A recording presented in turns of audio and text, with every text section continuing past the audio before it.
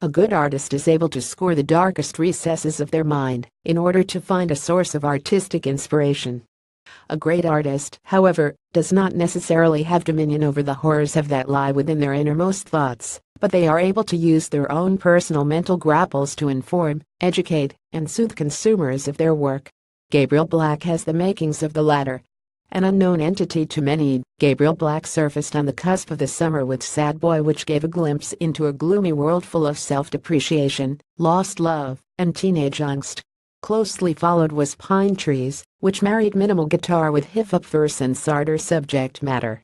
Such is the nature of the internet that Black's music became a forum for frank discussions about mental health, suicide glorification, and nihilism. I'm just staying true to how I feel in the moment. Right now my songs come from a darker place, Black told us when we spoke to him by phone. I didn't think about other people at all, honestly. I am honored that people have reacted the way they have, and that has been the most beautiful thing. It has given me a purpose. Gabriel Black is an artist that demands even, total and unequivocal emotional investment. In this anti-world he has created in his head, honesty is the only thing that matters.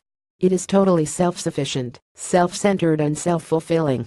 His mind is his muse, his best friend and his worst enemy, whilst music appears to be the only thing that separates him from the material world and some nether region filled with gothic trap music and post-rock.